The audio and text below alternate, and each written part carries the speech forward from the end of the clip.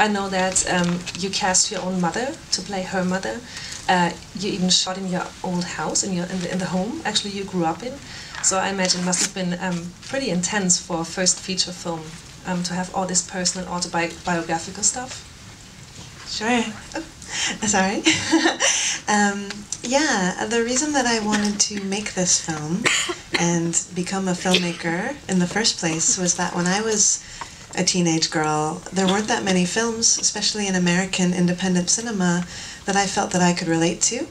And even now, I think there are more, but it's like Twilight and Hunger Games and it's these big Hollywood movies. And I wanted to tell just a small personal story about an artistic, creative, imaginative girl. And so while I was writing the screenplay, I just naturally wrote about things that were from my life, specifically the mother. So I grew up in a bit of an unusual situation in that my mother has multiple sclerosis and she's been in a wheelchair since I was a baby. And so I grew up as her caretaker, and I wrote that into the screenplay and then ended up asking my mother if she would be in the film in a small role.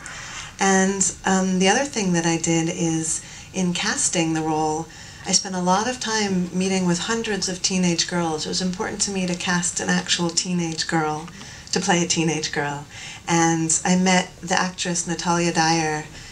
She was in high school in a rural, small area in Tennessee, and we just hit it off, and she was wonderful, and so we collaborated a lot on the character as well. So the film is really a combination of my life and her life, and some things completely fantastical, obviously.